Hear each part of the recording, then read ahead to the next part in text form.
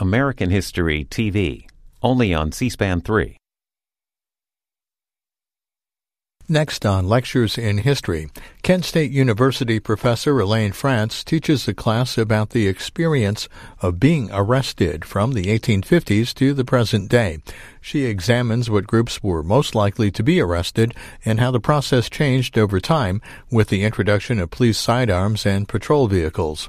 The class took place at the Trumbull Correctional Institution in Ohio as part of the National Inside Out Prison Exchange Program, which brings together college students and inmates for classes. This is about 90 minutes. So today we're going to be talking about the question of what it was like to be arrested. The subject is the arrest in the United States, 1880s to 2001. Now, the reason I chose that periodization is that we've been in class talking about the 19th century up through the 1880s with our T.J. Stiles book and with our Timothy Guilfoyle book. And I didn't want to go any past 2001 because I think that there's so many people who have so much sort of living experience about being arrested in these last 20 years that it seems silly for a historian to begin to tackle it at this point. So I'm actually going to be constraining my remarks to that period of time. And we're going to be asking the question of what is it like to be arrested during these times in history. An arrest is a simple thing, right? It seems like a simple thing. There's really a few necessary elements to making something an arrest. The person making the arrest has to be a representative of the state. They must accuse a person of committing an offense against the community. They must move them from the place within to a place without the community after making their arrest. So it seems like a fairly simple process. Yet, we are absolutely fascinated with the scene of the arrest. And this suggests that there is something more to the arrest that we want to understand. Headlines about arrests always have grabbed attention. Okay. So these are just several of the headlines that I came through from mainly from the 20th century, late 19th and 20th century headlines about arrests, but there are thousands and thousands of headlines about arrests, and we're all familiar with them from our daily newspapers. And just think how many police procedurals we watch today. It seems like even reading about arrests in the newspaper or watching accounts of arrests on television news, how the many different ways we hear about arrests, that's not enough. We also have to watch dramatic representations of arrests, right? We have to, in a whole bunch of different ways, hear music about arrests, right? Arrests just seem to be very central to our culture, and there's nothing new about that. These are just three. Some of these will be familiar to you guys. I think I'm guessing the thing that was familiar was Dragnet, right? But basically, it goes all the way back into the plays and cheap fiction published in the mid to late 19th century. A lot of that was thematized the importance of the arrest. Actually, one thing that's always struck me is that even if you're very familiar with arrests from your life, like from real life, even if you yourself have been arrested, you still spend a lot of time wanting to hear about and read about and watch other people being arrested or fictional accounts of other people being arrested. I think we talked about this in class. A lot of people who are incarcerated spend a lot of time consuming popular cultural accounts of a criminal justice system, including a lot of arrests. So the arrest is so important in our culture, and it has been since our nation's beginnings even. It is both a practical act. An arrest is a practical act. It's the arrest or the threat of an arrest is one of the most direct, concrete, physical ways that a government can try to shape our behavior as citizens. An arrest is also a ritualistic act. It's an act with a sort of a heavy meaning beyond a practical meaning. It's a way that agents of the government can mark what behaviors, in what circumstances, by what people are outside of the community. and unacceptable. More directly than anything else, the possibility of the arrest has been how the state has controlled the behavior of people within the United States. Our nation was founded with a profound understanding of the centrality of the process of arrest to our political system. 4 out of 10 of the amendments to our Constitution and the Bill of Rights are about the rights of people who are accused of crimes, right? Including the rights related to when do people have the right to take you, when do people have the right to arrest you. The founders were convinced that who the nation chose to arrest and how they made and executed that decision was one of the most important issues for the health of our country. And yet, historians have rarely spent a lot of time exploring the history of the arrest and how, to what extent it stays the same and to what extent it changes over time. And when they have done so, they have rarely done so from the perspective of the people most immediately involved in the arrest, right? That actually we don't know very much about what police officers thought about and how they understood what they were doing when they were making arrests. That is, there has been too little work done on that question. But we also don't have very much information at all, very much analysis at all about how people who were arrested experienced that moment of arrest, which is both a practical moment and a moment of ritual. Millions of police officers have clamped millions of handcuffs on millions of subjects and taken them away to tens and thousands of jails, and yet we know very little about what either police officers or those who are on the inside of the handcuffs thought and felt during that moment. Most of us in here agree, I think, that sometimes even both today and in history, it has been good and necessary for the police to arrest people, though it's important to keep that as an open question in our minds and consider what possible alternatives would be. Most of us also agree that people have sometimes been arrested for the wrong reasons and in wrong ways, and for reasons other than simply protecting other people and their property. Most of us are well aware that policing has often been largely about maintaining social order, what they used to call keeping the peace, right? As much as it's been about protecting, of stopping violent or exploitative behavior. We are aware that often arrests have heightened, have increased in response to social unrest. When there's been major strikes, labor strikes, particularly earlier in the century, moments of demands for justice from certain oppressed minority groups, right? Largely African Americans, right, in our countries. But we know that order is often in the eyes of the beholder. And so policing has sometimes had a political content as well as an anti-crime function. And I think that's something that most people would broadly agree with. And I think it's that this broader significance of the arrest is why we all find it so fascinating and have to keep on looking at it again and again and again. Every day, thousands of arrests are constantly drawing a border around what authority figures imagine to be the community, revealing who is inside and who is outside of the law or the orderly community, who's allowed to participate and who must be removed from view. So let's look now at what it appears when we observe the border being drawn. So this class is going to approach this question of the arrest and what happens to the arrest from the perspective of the arrestee. On another occasion, I will explore the perspective of police officers. But here, I want to talk about the perspective of the arrestee.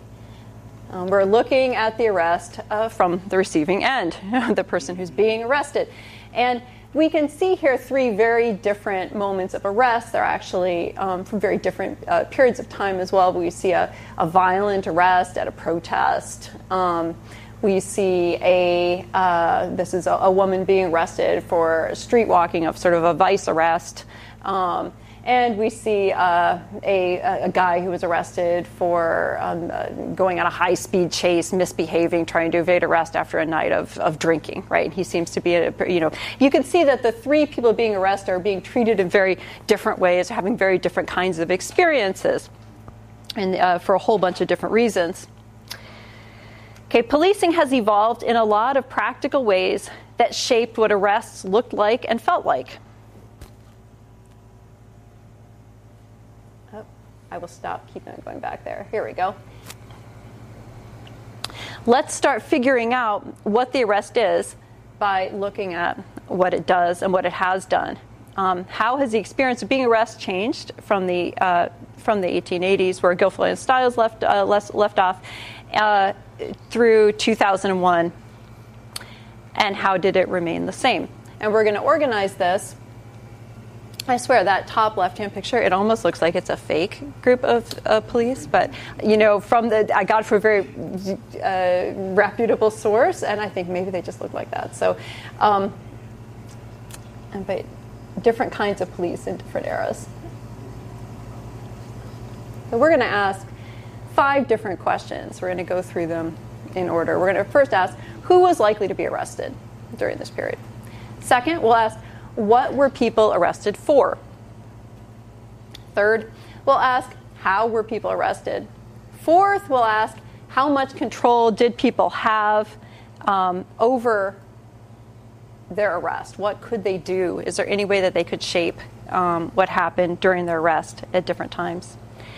And then finally, we'll ask, how did people feel about being arrested? Now, that fifth one is one that we will sort of fail to answer, right? We actually we'll never quite get to that. But that's actually the question I most want to get at, right? So what I want to think, if you guys know that in this class we largely do discussion, right? We're largely all about getting answers through active discussion. And so I want you to kind of think about this lecture as a really, really long discussion question. Okay, and what we're going to try to do is talk through some of the things that happened, some of the ways that being arrested changed and stayed the same over the century, with the goal of coming to the end and working together to think through how people must have experienced arrest during these times. The reason that we have to come through it through this indirect way, it's really hard to get evidence about how people experienced arrest, right? People didn't tend to write it down, right? Where they did write down their experience of arrest, people didn't tend to keep it, right? They weren't kept in nice archives where maybe the writings of more elite people might be kept, right? And so we don't have very many written records of what arrests were like. And even when you start interviewing people, as I've been doing recently, when you start interviewing people about being arrested, one thing that I've really noticed is that they tend to not tell you what it felt like to be arrested, even when you keep on asking them. And it took me a long time to try to figure out why that was. And then suddenly, it shouldn't have taken me that long. Being arrested is a traumatic experience, or not always, but it can be a very traumatic experience. People do not like to remember it, and they do not like to talk about it. So it's really hard to get at this question of what it is like to be arrested. Nevertheless, we're going to make that effort today because I think it's very important, both for understanding people who were arrested and what their experiences were, but also I think that in understanding the arrest, it tells us a lot about the people who are inside the law, what they're avoiding, right, and why they're avoiding it, right, what they're afraid of, why they don't step over that line to the outside of the law. I think it's a really important question. Okay, so if you were arrested, trying to remember which way to turn this so that, here we go. Okay, so first we're going to ask who was arrested. Okay. The answer isn't simply immigrants. There's a whole bunch of different answers to this question. Okay, if you were arrested at any time in history, the chances were that you fit pretty specific demographic characteristics. You can predict pretty well in any time in history who is most likely to be arrested. Okay, and some of those you guys probably know. Some of the demographics through history. What would be some characteristics of somebody who'd be likely to be arrested for any time in American history in the 20th century? You can just yell it out. Drunk people. Yeah. It's almost like you already read my lecture and you're up on the next section because we're going to talk all about drunk people. But like, what about other like demographic characteristics? What kinds of people are most likely to be arrested demographically? Poor. Yeah, we're going to have poor people. Minorities. And all people. Minorities, and that is going to change. Whether from immigrants, like we're talking about up here, to African Americans, being the most overpoliced group, and in other areas, right? Mexican Americans. Excuse me. Young boys, yep. Particularly, you should put up your hand before. I'm sorry, I'm not doing a good job with calling. Or like running. So people who are teenagers, right? We were talking about some of that, and also the most obvious one.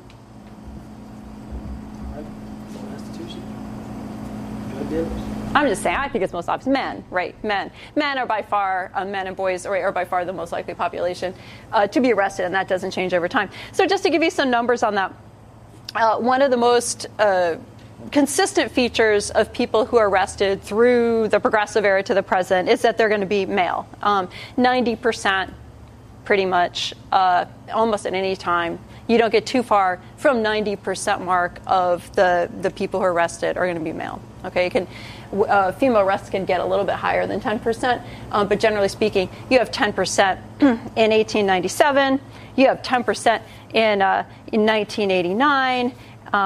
These numbers are actually from Pittsburgh, but they're pretty representative of the entire country. But it's a pretty steady number throughout American history. 90% of arrests are going to be of men and boys. Okay, age is going to jump around a little bit more than that, which, as some people pointed out, you have juveniles, particularly 16 and 17-year-olds, right, are going to be very likely to be arrested at pretty much all times in history. Right, it's a very heavily arrested age group. Arrest rates for juveniles are going to skip around a little bit more than the really consistent gender arrest rates. In 1897, 20% of all arrests were of people 20 or younger. That's how they kept those numbers instead of cutting off 18, so they're a little bit different. In 1956, again, you're going to have something like 20% of the people who are arrested are going to be, in this case, under 18, right? So you have, and this fluctuates down to in the 1950s, they actually are arresting more like 8%, 8 to 9%, something like that, juveniles in the 1950s. 1952, they claimed only to have arrested 3.7% juveniles, right? So it does fluctuate as they develop different kinds of policing policies to deal with juvenile populations, right? So that is one of the numbers that's going to change a little bit more. But generally speaking, juveniles, older juveniles, 16, 17, are going to be a heavily policed and heavily arrested population. After that, in almost all periods, you're going to have 20-year-olds and 20 to 30-year-olds and 30 to 40-year-olds are going to be very heavily represented among arrested people. Interestingly, there are some periods in which 35 and over is a majority of people arrested. But then when you break down, that's actually the 50s and 60s, when you break down those numbers, they're being arrested for, almost all of them are being arrested for vagrancy and drunkenness. So they're kind of like, oh, we're going to clean up the streets. And they're particularly, in some periods, targeting older men. Not that 35 is very old, but relatively older men. Okay. So basically, though, you're going to be a young or youngish male if you're arrested at any time. This isn't going to change that much. One thing that does change is that after the war on drugs starts, you actually get a increase in the 80s and 90s on juvenile arrests, right? So you get up to somewhere near 25% of arrested juvenile arrests, and that's new. Okay. Minority status. If you're a member of a racial minority, you are always, often, not always, but often particularly likely to be arrested. And that's why we have this slide up here, because it seems so, in some ways, this article seems so familiar. This is actually an article which is making the case. It's from 1912 in Pittsburgh. And this is actually making the case that, well, immigrants actually are not that criminally inclined. People are misunderstanding. This is making the sort of counterintuitive case at the time that actually immigrants aren't particularly likely to commit crime, that they're more likely to be arrested for nuisance violations and things like that. But the reason that they're making that case in there is that most people assume that immigrants, and at this period, they're talking about Eastern and Southern European immigrants, are particularly criminally inclined. As you get black migration up from the South during the early 20th century, and particularly up through World War I and into the 20s, that the Eastern and Southern Europeans are going to be sort of merged into the general wave of whiteness, right? People stop recognizing them as a distinct group, and their place is going to be taken by African-American migrants, Southern migrants, who are seen as particularly criminal, particularly the ones who have recently come up from the South are seen as having brought some sort of inherent criminality with them. And they're going to be very likely to be arrested. So, for instance, in 1967, nationally, African-American arrests are about 5 times the rate of white arrests, okay? And that's going all the way back to 1967. And the sort of we're very familiar with that story of over-incarceration, but that's also true in terms of arrests. So, for instance, in Pittsburgh, in 1989, 54% of arrests were of non-white people, okay, which is going to be in Pittsburgh very largely African American, whereas they make up at that time, something around 1/3 of the population, right? So it's a very extreme form of overrepresentation among the arrested population, quite disproportionate. Okay, another category that some of you guys brought up was economically marginal. And again, this is something which has a very long history. So in 1897, if you go look at the police records from Pittsburgh, their police annual reports from 1897, they do a very good job writing down all these characteristics of all the people that they have arrested that year. And it's interesting to note that on the long list of people they arrested, 58% of the people they arrested gave their occupation as laborer. Okay? As laborer. So 58% gave their occupation as laborer. When you add in the other most frequent occupations, which are no occupation, clerks, right? And this is going to get a little more complicated. But the other really common one is housekeepers. Right? That's because women are going to call themselves housekeepers, right? So that's basically all women. That's the 10% of women coming in, or almost not all women, but a lot of the women are going to be calling themselves housekeepers. But when you add in those categories, you're at something like 80% of all people who are arrested are from these very lowest populations, socioeconomic populations in 1897. And again, that's something which really isn't going to change dramatically over time. There's obviously some exceptions, right? There's there's a list of hundreds of occupations in which people were arrested in Pittsburgh, right?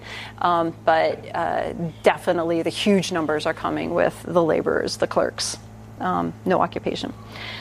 In 1967, nationally, 24% of everyone who was arrested was a laborer, right, at a time when only 5% of the population was on the census as laborers, right? So again, that's going to be the very lowest category of people who are sort of unskilled workers who are working with their, using their strength, to make their day-to-day living without having a particular training. Okay, so that's going to be consistent over time. There's really almost no variance in that. So economically marginal. Another important characteristic of people who are going to be arrested is that they're going to be members of a in many cases, members of a group that's deemed non-conforming or threatening, right? And that group could be a group with a political orientation, right? So it could be, for instance, there are a lot of periods in time which communists were very heavily over-policed, right, and subject to arrest. Communists, hippies, right? If you want to go back into the 60s and 70s, people who, dressed like hippies and were out there doing hippie things were very likely to be arrested with their guitars, and but they were very likely to be arrested, at this time. Anarchists, right? People who identified as anarchists were often subject to arrest. Or Black Panthers, right? When you go later on, they are being arrested in part because they're a member of a minority group, but they're going to be arrested at much greater rates than other members of the black population because they're the member of this sort of adversarial group that's deemed threatening or menacing. Gay Americans, right? Gay Americans who are often seen, particularly through much of the 20th century, were widely seen as sort of a dangerous group of people, sort of a danger to our nation, potentially subversive, right? Were very, very heavily over-policed, very, very likely to be arrested. Okay, so if you're arrested, you usually were a member of some of these different kinds of population. And the thing is, and how this comes back to our question of how did you experience your arrest, is that not only were you a member of this population, but you also were well aware that these populations were over-policed and subject to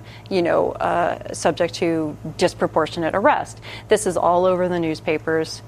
There's nothing new to this realization that there's over-policing by race or by politics or anything like that. Newspapers were always well aware of it, and people complained about it constantly. So if you were a member of one of these groups and you were arrested, at the moment of your arrest, you would have carried that with you. You would have been aware that there was this broader context in which your arrest was taking place. And I assume that would have shaped how you experienced your arrest. So we're going to go now to the second question, which is, why were you arrested? So what were people arrested for historically? And this is actually something that surprised me a little bit, though apparently it didn't surprise Tommy, because he knew very well that the people who were arrested were almost all arrested for, the vast majority of people arrested are actually arrested for order charges, right, rather than for public order problems such as drunkenness, right, rather than more formal criminal charges.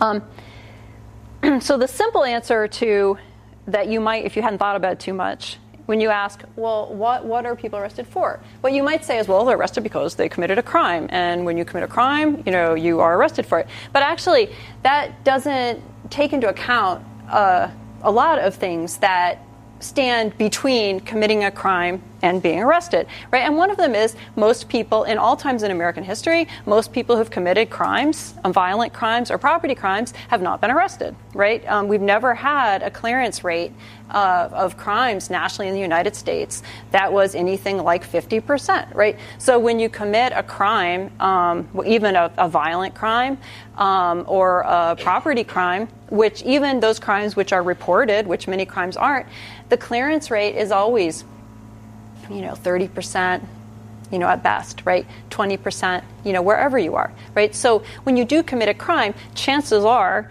that you're not going to be arrested for that particular crime, right? And that's even assuming, those clearance rates assume that the person who ends up being assigned the crime was actually the person who did the crime, right? So assuming that sometimes that's not the case, that makes the clearance rate even lower, right? So for that reason, it can't be the case if you're a person who's arrested, even if you had committed a crime, you wouldn't see the arrest necessarily as a necessary natural consequence of that crime, because often, usually, when people commit that crime, in almost every case, they don't get arrested, right? So it's a little more complicated than saying, I did the crime, now I expect the arrest. You actually can't quite expect the arrest. So in Pittsburgh in 1978, 33.5% of cases were cleared. That was pretty good. The FBI now says there's a 20.5% clearance rate. Oh, I'm sorry, in 2000, the FBI reported a 20.5% clearance rate nationally. Only 16.7% of property crimes are cleared, right? There's actually, I was looking at the rates of clearance in the 1970s for car theft, and it made me want to go back into the 1970s and steal cars, because it was like the rate of clearance was like 4% or 5% or something. I was like, nobody ever gets arrested for stealing a car in the city of Pittsburgh, right? It happened all the time, and they didn't ever seem to be able to solve it. So that there was this kind of mushy relationship between committing a crime and being arrested, much more mushy than people appreciate. Most arrests have actually been for things that we're least likely to think of as crimes, right? Or as when we think of crimes, the last things that tend to come up. The President's Crime Commission, however, noted in 1967, there was a big national study, and that's why I keep on coming back to it. But they noted in 1967, nearly 45% of all arrests are for crimes without victims or crimes against the public order. Okay.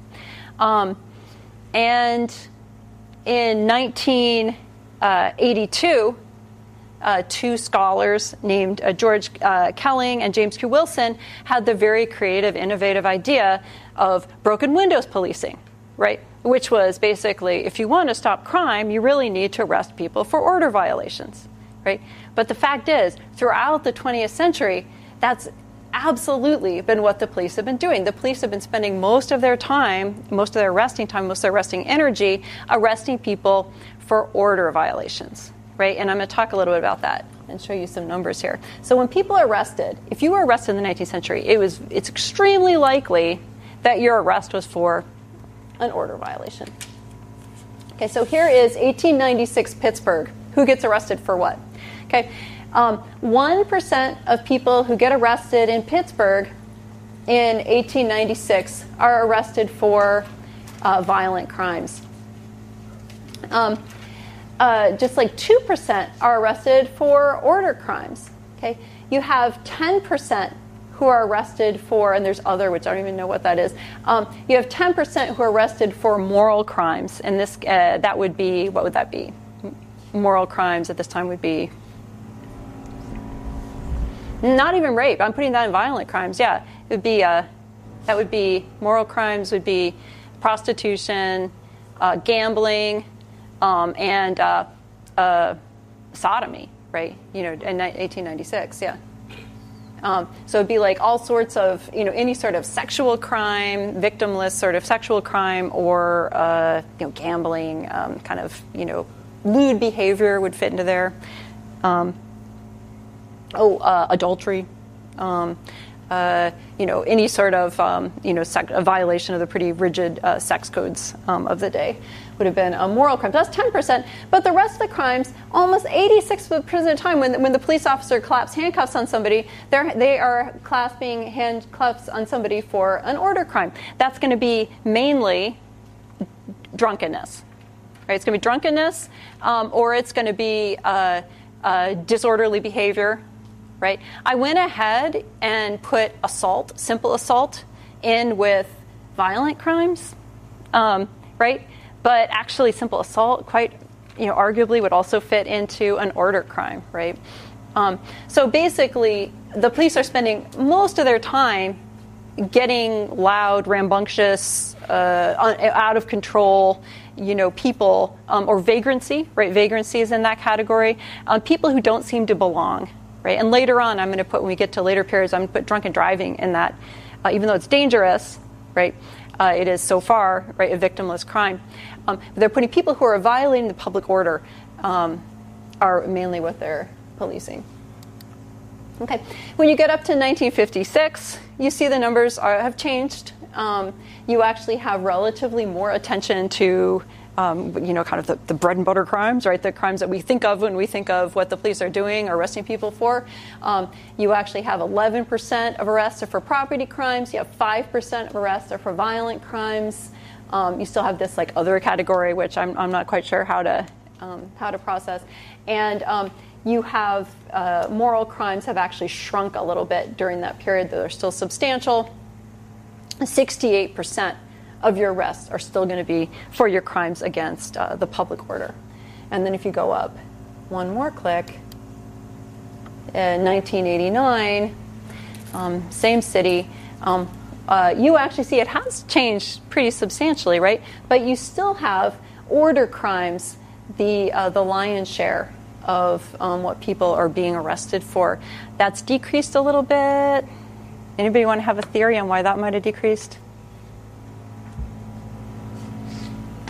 You guys, anybody have a theory? Why might it have gone down? And this is a theory, but I'm thinking,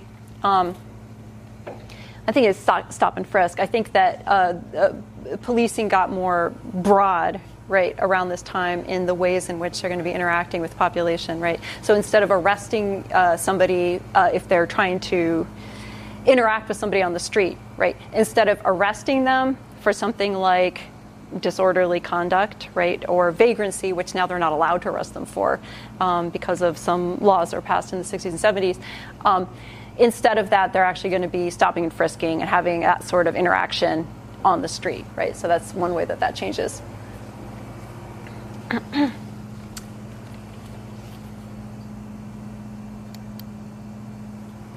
Okay. So the vast bulk of these arrests are going to involve officer discretion, right? Order crime arrests are arrests that an officer isn't given a warrant for, right?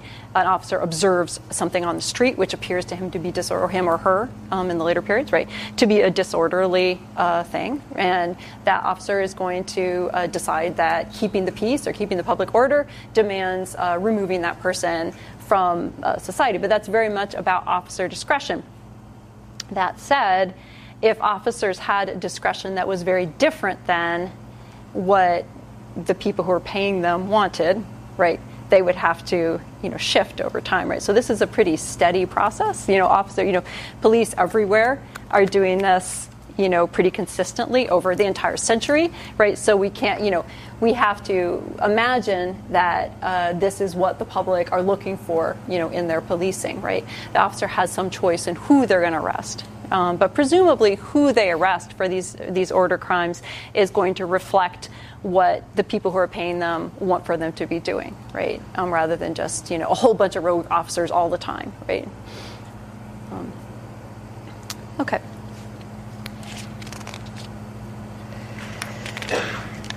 So what that might do with how you would feel about being arrested is it might make you feel like there was a real disjuncture between anything that you might have done and the fact that you were being arrested, right? That that wouldn't be such a simple relationship to you, even at the time, because you would be aware that there was a lot of discretion going on and a lot of slippage, right, between doing a thing and being arrested for a thing, right? Okay, so let's talk a little bit now about some of the technicalities. We'll talk about how were people arrested. What did they arrest? When we try to get at what would arrest would feel like, we have to start thinking about what kind of technology was brought to bear. How did the officer behave? What kind of rules were they following? And of course, from the very beginning of this period, the Progressive Era, many officers were armed with revolvers, right? With what they call police revolvers, or automatic. Later on, you're going to get up to Colts and Smith and Wessons, like in this 1960 catalog.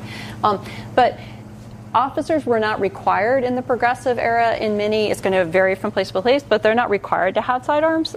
Sometimes they have only their police batons, right? And they often use their police batons. Police batons are a really important part of how they're going to try to control people, right?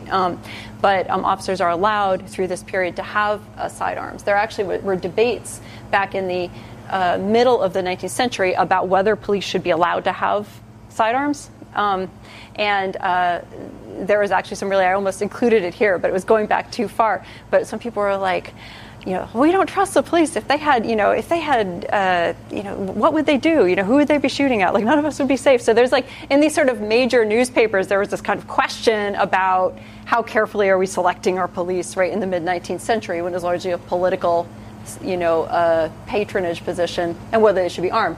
But by the Progressive era and all the way through the 20th century, police had the right to carry arms and often were required to carry arms in addition to their nightsticks.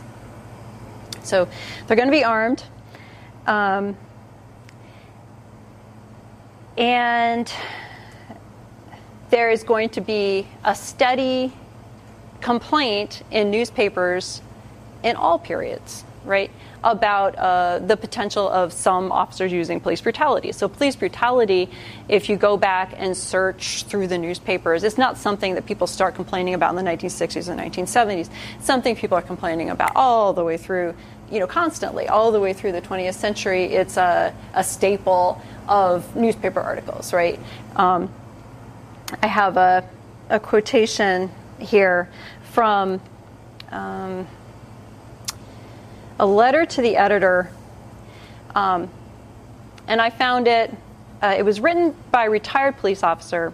It's in the early 1970s, and I thought it was really interesting because it's written by a retired police officer, and the place I found it was in the Pittsburgh Police History Archives, which means that the police historians decided to keep it. The people who are themselves retired police, who have a little group that saves up things, they decided to keep this letter. So it had a certain endorsement, I think, from policemen. And what this letter said was, it was responding to the charge that police brutality in the 70s was often brought against African Americans, right? And it says, among so many police officers of many races and national origins, there are some who are hot-tempered, bad-mannered, or even brutal. But let me say from experience that the victims of their volatile temperaments, when aroused, were white as well as colored, right? So there was like a general understanding, that everybody would, admit to, right, that there was sometimes a problem, and sometimes a very serious problem with police brutality. So when you're arrested, you would also be aware of that potential. And this is disturbing, but I'm going to share it anyway. But basically, if you go and look through, as I did, look through a newspaper database. I looked through the newspapers.com database, which has a lot of 19th century and through the 20th century newspapers up to the present. But I just did a keyword search at first for the phrase, after I came across it several times, for the phrase "Negro killed resisting arrest." Right? Negro killed resisting arrest. I searched that phrase, and I got 98,699 hits. Okay? And now, that doesn't necessarily mean there's problems with searches, and sometimes the words are a little bit off and things like that, right? And take it for what it's worth. But I had to sit down for a minute and kind of think about that, right? And they weren't particularly clustered. And also, the word Negro, right, isn't going to be used in the newspaper after, right, up into certainly not by the 1980s, nobody's going to be using it in a newspaper. So, but it's just huge amounts of, people, black people killed resisting arrest. Now, all people killed resisting arrest were not black, and actually threw up some extra, some of those things up here, which were white people who were killed resisting arrest, or in this case, a Mexican person who was killed resisting arrest, right? But there was always this potential when you're arrested for violence and for lethal violence, particularly, that you had to be aware of. Okay. How would they transport you? Okay, part of arresting you is getting you in those cuffs, right? But part of arresting you is getting you back to the station, right, where you can be put in a jail cell. Okay, this is something which actually did change substantially over time and changed what it meant to be policed, right? One thing that happened was that at the very first part of the period we're talking about, during the Progressive era, police officers were mainly on foot. Okay, they were mainly on foot, and so if they arrested someone, they would actually have to spend the rest of their shift walking them back to the police station, right? If they would walk with them, walking them back to the police station, right, and getting them booked in and getting back, and their whole beat would be unpoliced, right, during the time that they were going on that long trek. It was even worse if people would not agree to go with them, and walk along with them on that. And they would have to do things like carry people they had arrested in wheelbarrows, right? Eventually, around close to the beginning of the period we're talking about, around 1890, most major municipalities acquired patrol wagons. So that meant that if they could get word, back to the station, they could send out the station's patrol wagon to come out and pick up the person they'd arrested and bring them. But again, it's a long period of time, and that police officer has to keep the person subdued during that period of time. There's just a lot of wiggle room in there for things to happen during the arrest. Okay, so it's actually very hard, and police officers can't communicate with each other, right? They can't call to each other for help. So during the arrest, if they need backup or something, there is no backup, right? You have to call it to community members, to back you up if they're willing to do that during this early period. Now, they also start getting call boxes, right, which are stationary call boxes. They also get that around 1890, they start acquiring call boxes that can communicate back to the station, which makes that process easier. But it's still a long wait. It's not until the 1930s that they start getting cars. And these cars around that same time are equipped with police radios. Okay, and that makes it a lot easier for them to actually arrest people and quickly subdue them, put them into a car, and bring them back to the station. However, police radios and cars are expensive, so some municipalities actually don't even get them until the 1950s. Right, so for a long time, up to the middle of the century, it's actually very difficult sometimes to arrest people. Were people, when you're arrested, likely to give you respect, treat you with respect? We have limited information about that. But I do have one thing that really struck me, which is when I was looking back through the Police History Association records, in 1968, the commander of the Pittsburgh Police issued a statement on courtesy. That he circulated to the officers about how you have to treat people in the general public. And in the statement he says, members of the police bureau shall treat the public, their associates, and superior officers with respect and courtesy. They shall be quiet, civil, and orderly at all times. They shall avoid the use of profane or abusive language. They shall control their tempers and exercise discretion in the performance of their duties. They must use ma'am or sir if the names are not known, and Mr. or Mrs. if surnames are known. They are never allowed to call somebody kid or boy. And then there's a list of words that they cannot use. It's a list of 10 or 12 words that I will not share with you right now, right? But it's words that I had to look up and figure out, actually, in some cases.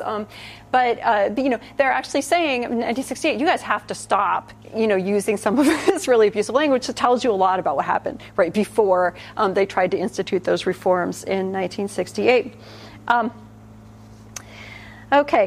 Did you have rights? Right after 1966, you're going to be read your Miranda rights, right? And that's going to be one huge change in the sort of architecture, the structure of the arrests. Okay, coming now to I'm going to show you now. Sorry, I didn't show you the different modes of arrest, but here we have an early kind of on-foot arrest of a tramp with a police dog, which I have all the way through. Here they're arresting a striker. I didn't talk about horses, but they did use horses they still do, right? But they were available, obviously, before you had the cars. Not so much to transport people, but to suppress, to arrest people. And then here is a sort of early patrol car. It's actually a state highway patrol car, but you get the idea. And here's a police officer talking into his police radio. Very iconic. Okay. What control do people have during their arrest? What could you have done if you're being arrested during the 20th century? There are a couple of ways that you could have exercised control, depending on who you were and what your situation was, during your arrest. First of all, and this is going to be particularly true in this earlier part of the century, right? That you have control by your the importance of your cooperating, right? If it's really hard to arrest you and really hard to get you to the station, they really value your willingness to be willing to walk, right, with them instead. And I have a 1901 newspaper story, which is kind of funny, about a guy who's being arrested in 1901. Harry Baldwin of Media, Pennsylvania, was kicked out of a music venue for disorderly conduct. 2 officers undertook to take him to the police headquarters. Baldwin, however, had decided objections and announced that he would die first. Baldwin fought desperately, grabbing both antagonists and falling with them. Every hitching post and telegraph pole was a friend to him as he clung to them tenaciously. The officers finally became exhausted and had to hold him down until help arrived. Ultimately, 6 men were necessary to carry him to the police station, giving him the frog march, which was carrying him upside down, with holding on his limbs and carrying him upside down. That's from 1901. So you had some control by your willingness to acquiesce to arrest. So, for instance, when you read about arrests during this period, people will say things like, okay, you can arrest me, but I have to go tell my mom I'm being arrested. She's over at the next house. Or like, I have to go upstairs and trade coats with my friend, so I have the coat that I want when I'm arrested, right? Things like that. So you actually had a little bit of wiggle room because your compliance was so important to them from a practical viewpoint. You also had people say, you can't arrest me. You're going to have to go get more people. Right? There's newspaper stories like that who are just like, I'm sorry, you're just one guy, and I don't think you can do it. And so there was a lot more with police not so able to communicate with each other. There was a lot more of that kind of objection. Okay. What other kind of control could you exert? One thing that you had was that a lot of people throughout this period were skeptical of police techniques in arresting and were sort of skeptical of the police arrest. And so you actually frequently, and this is going to be, again, from the very beginning of this period to its end, you're going to have a lot of community resistance to arrests. And particularly where police are not so connected with one another, that can be decisive. There's an 1888 newspaper article from Monongahela, Pennsylvania. It says, quote, the way to look at it and the lesson to learn from it is that people who offend must expect to suffer. It's a common thing to resist arrest and to laugh at constables, but public sentiment must be turned the other way. So here this newspaper sort of chastising people to stop just laughing at the police officers and trying to help people who are being arrested, right? So one thing you had in your corner if you were being arrested is that you could try to mobilize people around you, particularly in these earlier periods. You try to mobilize people around you to help you to resist arrest. It was a common thing to happen. And this is also something that doesn't happen as soon as I would have expected. Now, you guys just read John Edgar Wideman's book, right? And in that book, one of the scenes that I find most powerful, his book Brothers and Keepers, is written by his brother Robbie, Farouk, Robert Wideman. And he says, quote, in the summer of '68, we fought the cops in the streets. I mean, sure enough, punch-out fighting like in those Wild West movies and do. Everyone in Homewood, up on Homewood Avenue, which is an African-American neighborhood in Pittsburgh, was duking with the cops. Funny thing was it was just fighting. There wasn't no shooting or nothing like that. Somebody must have put the word out from downtown. You can whip their heads, but don't be shooting any of them, right? And so you actually had, and I started to see, I was trying to figure out how unusual that was. That, and he's making this claim that the police were sort of constantly fighting with people in the community. So I was looking through newspapers. Every couple weeks in the Pittsburgh newspapers, they have a story of what they call the term you have to search for is the melee. Search for a melee. So every couple of weeks, somebody is being arrested, and community members come out, fight with the police to object to their being arrested. People are throwing bottles at police cars. People throw rocks at police cars, and this is the melee, right? Is a sort of common thing. And so when you're arrested, you can also be charged with, incitement. right? And so if you are incitement to riot, it's a very common charge, right? And so if you're arrested, if you try to incite people around you to riot, that is an additional charge for you as well. But it's a frequently used additional charge because it was a very, very common thing to do, particularly in the black communities and particularly among war protesters, right, who are also being very heavily policed, and gay populations who are also being very heavily policed, right? So a whole bunch of different, groups would try to rally people around them, right, in order to resist arrest. So you had that kind of. You had potentially that kind of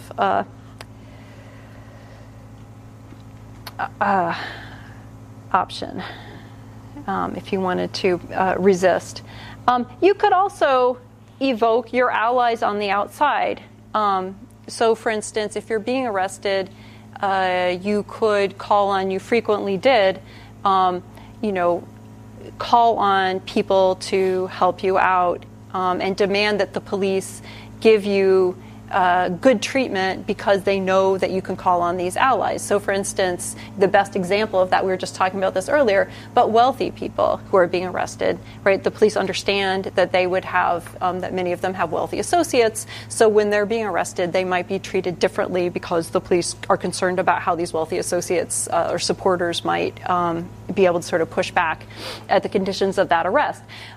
If you weren't wealthy, if you were an African American and could call on the NAACP, right, who is always fighting this, or various kinds of groups. If you were a member of a labor union early in the century, right, you could call on your labor union, and so you could make that claim during the arrest that you have support, right, that you can't treat you like this, right, because you're going to have this sort of external support to push back against it.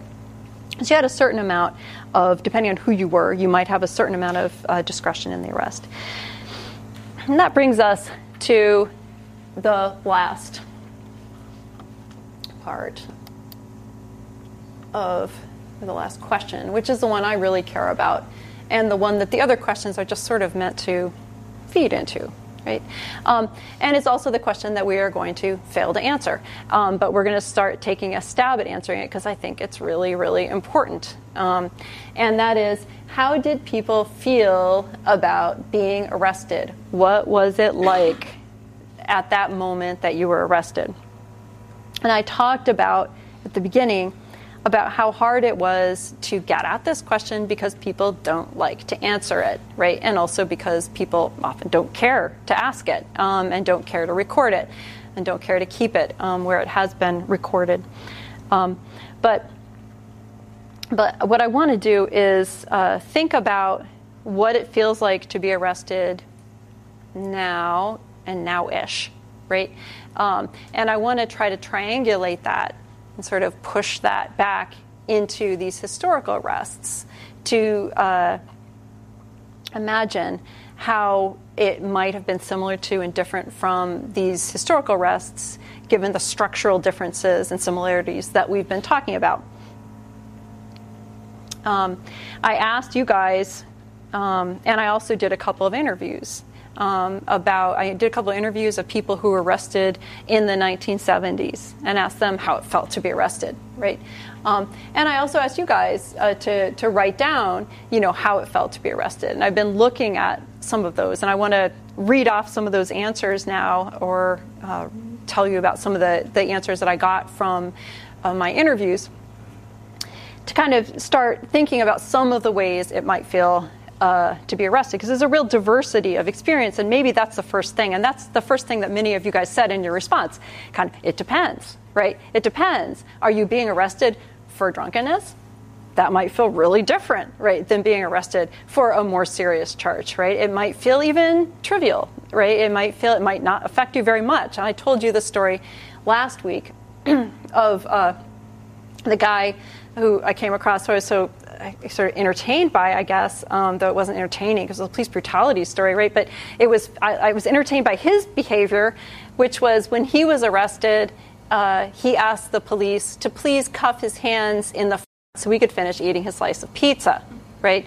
And that was not something that went down with the police and ended up being a story about police brutality, right? But that revealed that at least when this person was arrested in Oakland, right, probably a hippie, right, that he was not impressed by the scene. He was not horrified, by the scene of his being arrested, and he was game for engaging further, right, with the police at that moment. So it really depends on why you're being arrested. Is it for something serious? Is it for being casual? For something casual? Somebody else wrote in a response, it depends on whether you're being arrested for something you did or something you didn't do, right? If you're being arrested for something you did, you wonder what the penalty is going to be like or what's likely to happen. If you're being arrested for something you didn't do, you wonder what's going on, right? And, how quickly you're going to be able to get out of it. So, the circumstance of arrest is really going to change dramatically. Also, who you are when you're arrested is going to really change how you respond. Somebody said in their comment that actually being a person who was fairly prosperous and respectable before being arrested in some ways could backfire on you, because then people are so, the police officer is so horrified, or seems to be particularly offended by your crime in relationship to your status, that actually it kind of seems like maybe you've been a fake all along, or like, how have you betrayed, your class position. I actually myself, the one arrest I've ever witnessed was of a white man in Chicago. It was in the 1990s. And when he was arrested, I told you guys a longer version of that, but when he was arrested by two white police officers, one thing they said to him was, you are an embarrassment to your race. So, the fact that he was white to these racist police officers, was particularly, offensive to them, that he wouldn't be sober in that case. Okay. But so there's a whole bunch of different ways in which you can be arrested, a whole bunch of different circumstances, but I want to read some of these answers. A lot of people said, when you are arrested, one thing you feel is confusion, right? Confusion. Now, that could be related to substance abuse, right? A lot of people, when they're arrested, perhaps have some substances in their system, right? And so when you're arrested, you may well not be entirely coherent and aware of what's going on around you. But even if you're completely clear of substances, you might still be very confused about what's going on, particularly if, you're not guilty of that charge, right? Or, you don't believe that you're guilty of that charge. That can come as a great shock. Somebody said it doesn't register what's going on at first, right? Or if there's a huge time period that passes between the time you might have committed that crime and the time you're arrested. I was talking to a guy who was arrested after a year after his crime, and he thought nobody was even looking for him anymore, right? And then all of a sudden, here's the police, and it was really like this interruption of this other life that he had been building. It seemed to come out of nowhere, right? So I think that there's just sort of there can be a lot of confusion. Somebody else said, when it's your first time being arrested, it's easy to be intimidated by the process, and especially by the unknown. It's important to keep your cool. Other people describe the process of getting arrested as a disempowering. I have a quote, a helpless feeling as if you have no power or control over your person. Demoralizing, like being caught doing something your mom told you not to do and being caught red-handed.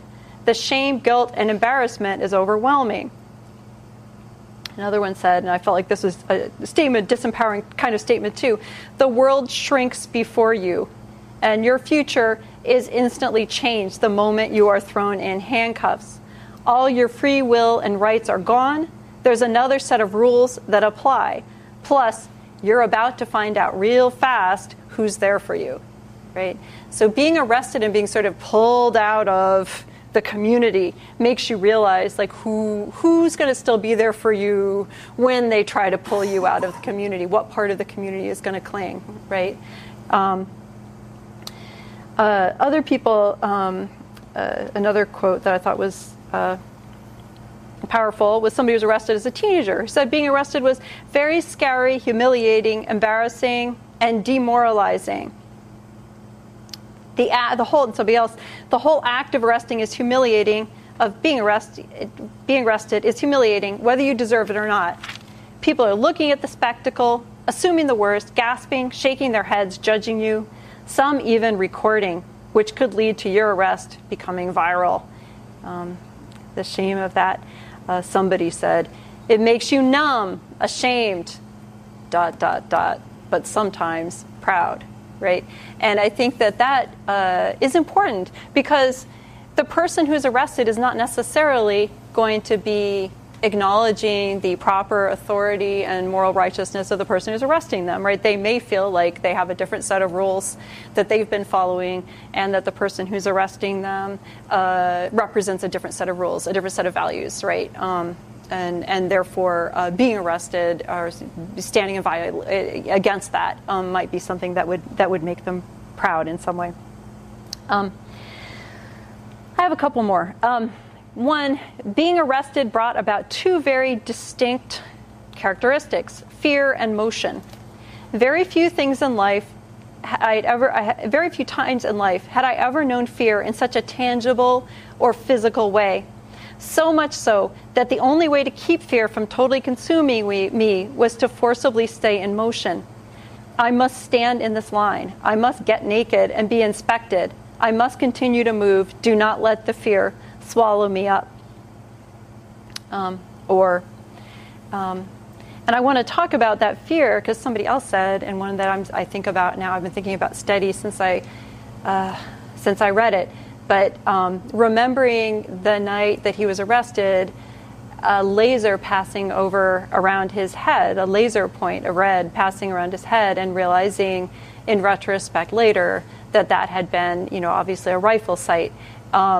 That kind of terror that you have, that realization, I think is what makes time sort of slow down, right? What I do in these moments might be the most important things that I ever do, and yet I'm totally constrained in what I'm able to do, right? So it's confusing, it's sort of terrifying, it's truly dangerous, right? It's a sort of intense feeling, which I'm now going to give one of my very favorites, which is, now, being arrested is like facing one of your biggest disappointments. It's like getting the lowest possible score after studying all semester. It's like throwing up vomit all over yourself in front of a girl you like. It's like blacking out while awake. The other thing that arrest means is that you screwed up. Other people got away with it. Most people commit a crime, they're not arrested. Right? Even if you're arrested for something you've done, the sense of having been arrested has to make you feel like you have failed to take care of yourself, right? To take care of all the things that might happen, to anticipate the danger that you're in. So I think being arrested can also make you feel unlucky, right? Mad at yourself, right? But also oppressed. Besieged, like the police are unfairly targeting you, even if perhaps you have done the very crime for which you're being arrested. It can still, I think, have that sort of feeling for people.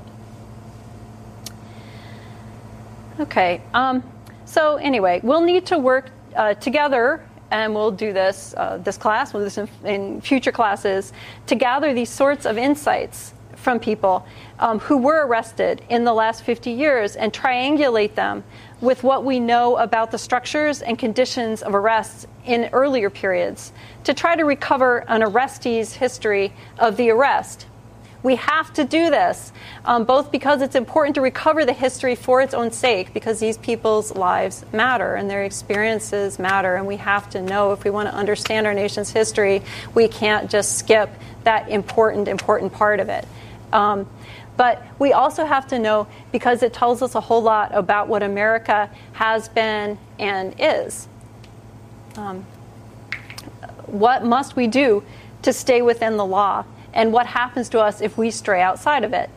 What and who do we see as a threat to order? And what does that say about our idea of order and our identity as a community? So that said, I would love to have a discussion about this. If people have questions or thoughts, anything, I guess, comments, questions. But what you should do is put your hand up, and then they will move the microphone to you.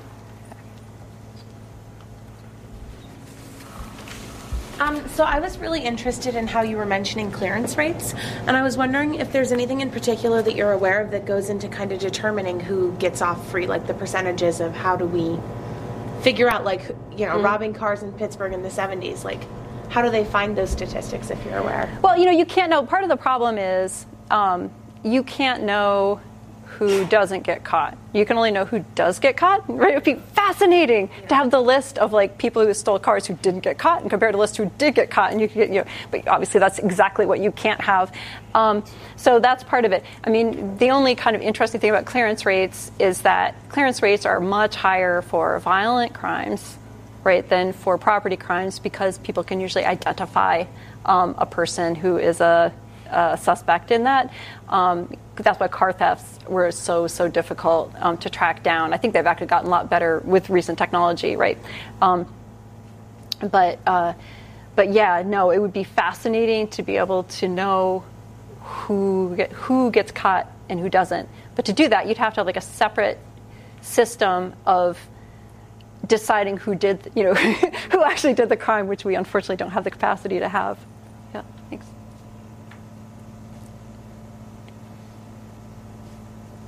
Questions? Are there questions? Comments? Yes. Tommy. What do you think are the differences between a wealthy family reacting to a family member being arrested versus poor communities reacting to their family member being arrested? Yeah. Going further, as far as, like he said in Pittsburgh, in the book we was reading, people was fighting, when the police come, how do you think that the response would be in wealthier communities versus the reaction of the poor communities when a family member or a friend is arrested? I really think it's that's a good question, right? I think it's very different, because I think that, at least from my familiarity, I think what happens is that in a poorer community, and a community which traditionally has high arrest rates, right, that family members anticipate the possibility of an arrest, and it's not as shameful. They also are very ready to believe that there has been some injustice in the fact that their loved one has been arrested, right? So I think that if you're a person who's arrested and you have other family members who've been arrested, you have neighbors who've been arrested, you know, you're in a situation in which arrest is relatively normalized in your community, you actually end up getting some really good family support. Whereas if you're in another kind of community where they see themselves as inside the law, and I think often you're ostracized from your community, you get much more cut off. I mean, I'd actually like to hear more from people, but at least in my relatively limited experience, that's what I'd say, that actually in some senses the more prosperous you are, if you do end up in prison, right, which you may not, right, but if you do end up in prison, the more the more prosperous you are, the less empathetic your family is likely to be with your situation on some level. So, yeah, Andre. As far as your question about how do people feel about being arrested, I think in your initial arrest, the very first time you ever arrested, if you ever get involved with, have an issue with police, you don't know what the process is. So you're unlearned, you don't know. So you don't know what to expect. But then if you're arrested again, maybe you've committed a crime and you know what the process is, you may know your circumstances about what your parameters are based on where you're from and where you at. You know, the suburbs are not like the inner city. The rural areas are not like the inner city or the suburb. So knowing what's expected as far as the temperament of law enforcement is the issue. So you know how it's going to affect you. You know, in my neighborhood, you make sure your hands are visible. And you basically comply with whatever's said. Otherwise, it could be detrimental. But if you were caught somewhere else, you might not know how to navigate that system. Yeah, because it varies so much. Yeah, no, I think that's a really good point. Yeah. You had mentioned about increased arrest rates for like incoming populations into a general area, like immigrants and minorities. And then look at those people versus people in poverty. They have higher arrest rates as well. Do you feel like those things kind of go hand in hand because most immigrants are more poverty-stricken and most minorities are more poverty-stricken, or does one factor outweigh the other? Yeah, I think they're both important, and I think that, but it's definitely the case that if you are, say, a member of a minority group and you manage to not be impoverished, right? If you're economically successful, you're still very likely, police can't necessarily detect that when they see you on the street, right? So you might not be able to be marked in that way. So I think in part it may be that everybody who is, say, black or, who is Hungarian or whatever is sort of marked on the street as poor, and maybe that's what's being picked up, right? It's possible. But yeah, it's true that those overlap. But it's also true that a member of a minority group who's not themselves poor is also over-policed, right? Probably because, and this is true, again, kind of through time, but probably because of the difficulty in identifying or racial prejudice, right?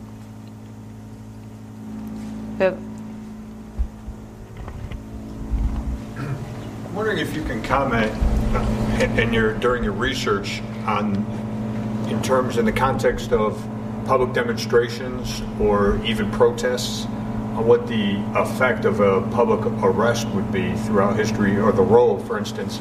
We know that it may be a preventative measure to stop something from occurring, but maybe it actually incites a frenzy or stirs up more violence. Yeah, and that definitely is something that has been interesting to me looking through the Pittsburgh police records. Is in the 1960s and the early 70s, the late 1960s, or basically after 1966, right? Pittsburgh gets really serious about training officers for dealing with demonstrations, right? And one thing that they do is that they sit there and map out, we're all aware of this, isn't going to surprise anyone, but they sit there and sort of map out how is it that you can effectively police a demonstration. It's very different than, policing other areas, right? Because the people are in solidarity with each other, right? And they're more heavily, they're in higher density. But so they actually have strategies that they start to develop about, how to, move in a wedge, and things like that. Those are things we're familiar with today, and they've refined them further in the last couple decades. But you can see that kind of technique and that sort of mapping being done even as early as 67 and 68 in Pittsburgh. I assume it's happening all over the country. Yeah. So.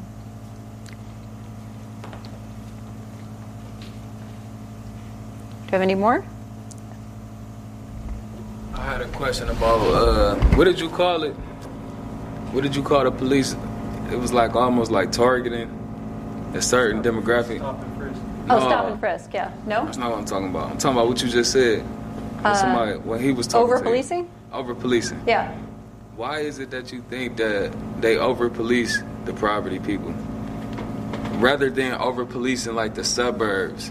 And do you think that relates to the amount of people? Because me personally, I do. I feel like it relates to how much the minorities are arrested versus the rich.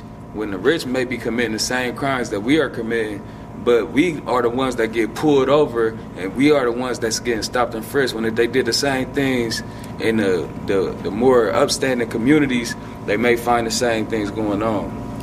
Yeah, well, so I think part of it is that, and you have simultaneous over-policing and under-policing, right? Because on the one hand, much more likely to be arrested, particularly on an order charge, right? Walking through the streets, right, of your neighborhood, or a drug charge now, right? But at the same time, we did this little survey, here in class, talking about how many people have been victims of crimes. And I bet I couldn't tell which surveys were from people who are incarcerated, which surveys were from people who were, traditional Kent State students. But it did seem like there was an awful lot of a lot of people who have suffered a lot of crime, sitting in this very class, right? So on the one hand, there's over-policing, and they're very likely to arrest you. On the other hand, there's under-policing in that they're less likely to arrest somebody who might have committed a crime against you. Now, why does that happen? That's the $5 million question, right? But I personally think that it's a larger structural issue rather than something that we want to lay at the door of the specific officers. Usually it's a question of what orders they're given. It's a question of what the expectations their superiors have for them when they put them there. It's a question of how many people they assign to those areas and how well resourced they are, right? I assume that they get the message over time, that you're not rewarded so much for doing this kind of work in this area, right? You're expected. I know now they often have quotas they have to fill. Those quotas might be different kinds of arrests that you have to do on your, during your day's work, right? And that depending on where you are, I know like in New York City, I was just hearing a story, depending on where you are in New York City, you might get a very different kind of quota of how many people you're expected to pick up during your shift, right? So it's, almost producing the crimes before the crimes are committed. Yeah.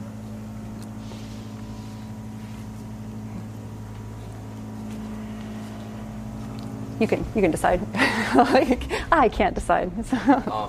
Would you say that once the Smith & Wesson sidearm was introduced into the police force, that the increase of killings and resisting arrest was increased immediately, or would it be shortly thereafter? Yeah, that's a good question. And plenty of people died by being hit in the head with police sticks, right? So it wasn't like that was not a that was not a fatality-free kind of situation. And I wish that I could answer that question. We even today don't have good numbers, right, for deaths in police shootings, right? So we certainly don't have good historical numbers for it. It would be great to do that project. That would be a huge project. But I think it could actually be sort of approximated. We could get some of those answers, but I don't have them. So I'm sorry. Yeah, it's a good question, though.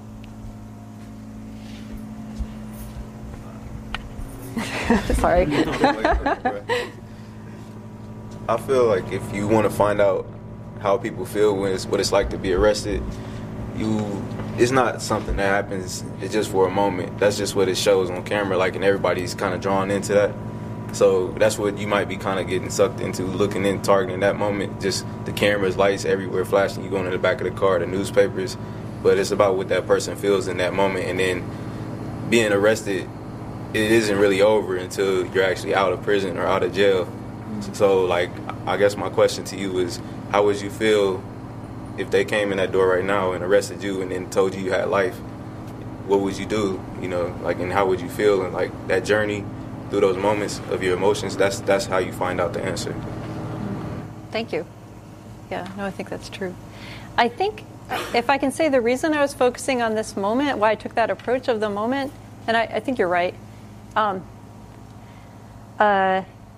is that I'm interested in that sort of that specific interaction. I'm interested in, I want the journey of what happens inside your, but I'm also interested in how is that, that scene of the arrest, that very moment, the power that's exchanged, what happens, sort of dramatically between these two people when one of them reaches out and says, you can't stay here in this community now. We're going to, take you away. What is that sort of human moment between the two of them is ultimately one thing I would like to understand, as well as understanding the long-term outcome and the outcomes to families and communities as well. But thank you. Andre. Normally in policing systems, there's a red district. That's how the cause and effect happen and the temperament of the law enforcement changes. Okay, so inner city, more crime. That's just the fact. You know, you got everything going on in the city, whereas those things don't happen out. But I think really about how it feels about being arrested. I think Stu, he hit it on the head. You know, unless you actually been arrested, you don't know exactly what it feels like. So you have to go through the motions, and I'm sure you don't want to be arrested. I don't care to be arrested. I'm more certain than ever. If I ever had thought maybe it wouldn't be so bad, I've changed my mind. Right. Yeah. So the speculation about it is always intriguing, but no one really wants to feel the feeling. Yeah. Okay, but when you really do, it's really straining on the body and the emotions. You know, as you think about your family, you think about what's going through, you know, that person's head that's about to arrest you, you know, what the family's going to do when you're arrested, when you're not in the home to take care of business. So a lot of things happen. So, I mean, you're feeling a range of emotions, you know, and it's not really chaos or confusion for me based on me being arrested prior to. So, I mean, I'm aware of the situation, but I don't understand the unintended consequences that could occur if I don't comply or things get out of control. Yeah, no, that's right. Kind of the practical consequences of arrest are super important, even if you're not traumatized by the drama of the moment or the terror of the moment. Yeah, no, that's right. I think we have time for one more, and how about two more? We'll do two more, and we'll do Tommy and Nick.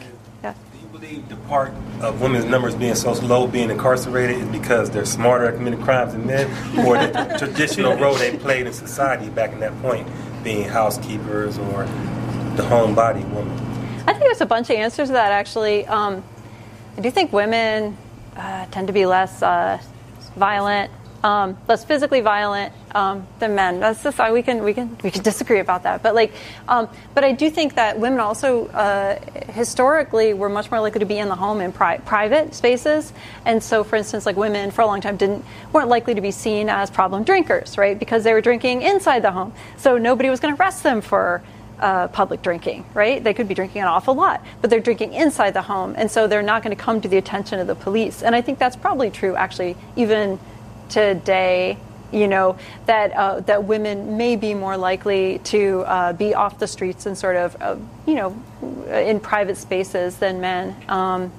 That's just, it's a speculation I have. But I think it's a combination of a whole bunch of things. And it's a prejudice that you don't want to arrest a woman because she seems less threatening, even if perhaps she is very fierce, you know, but she might appear to you to be less threatening because of your preconceptions about women and men. And women are smaller in size, generally speaking, you know, and so they might seem less menacing for that reason as well, right?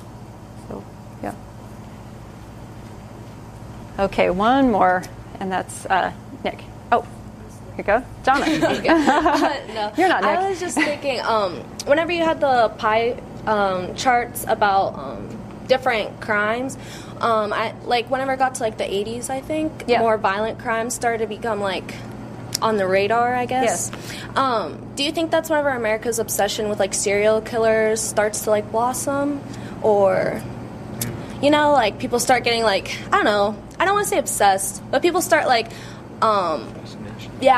being fascinated with like people like Jeffrey Dahmer, like Bundy, and people like that. Do you think that kind of like has a correlation, or? That's an interesting question. But like, no,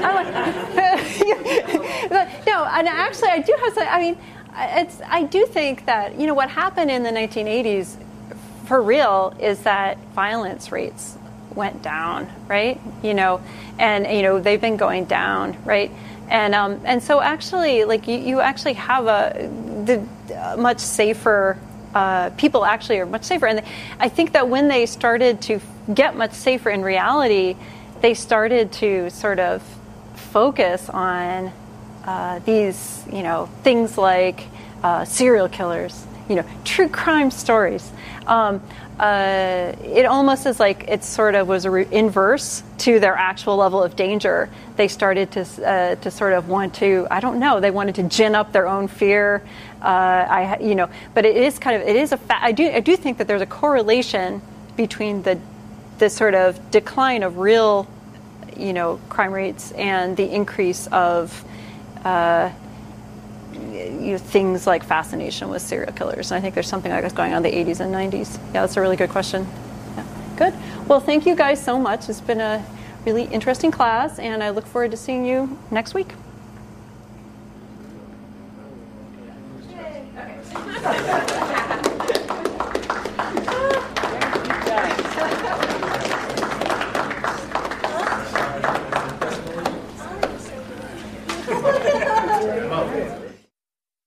You can watch Lectures in History every weekend on American History TV. We take you inside college classrooms to learn about topics ranging from the American Revolution to 9/11.